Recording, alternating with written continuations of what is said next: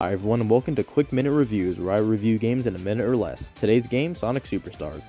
Let's go. Sonic Superstars is the first wholly 2D Sonic game since Sonic Mania, so it had humongous shoes to fill, which I'd say it does pretty well for the most part. My biggest issue with Mania was how derivative of the Genesis Sonic games it was, so I was hoping Superstars would bring more originality to the table, and thankfully it does. There are 11 zones, most of which having 2 required acts, and the zones themselves are a blast. They're well designed and have fun themes that, while are similar to prior themes, add enough to make them feel new and fresh. The game feels excellent. I was worried it wasn't going to feel as good as Mania, but thankfully it does. However, my one issue is the bosses, and they almost entirely ruin the game for me. Most bosses are so tedious and easy to mess up towards the end, and if you do, have fun doing the whole tedious fight again from the beginning. I didn't even beat the game because the final boss pissed me off so much, but I've seen pretty much everything the game has to offer, which is excellent zones with terrible boss fights. It's a fun game, but not for $60. Instead, get Sonic Origins Plus and Sonic Mania. You'll get 4 great Sonic games, Sonic 1, and a bunch of jank Game Gear games for the same price. I give Sonic Superstars a 7 out of 10.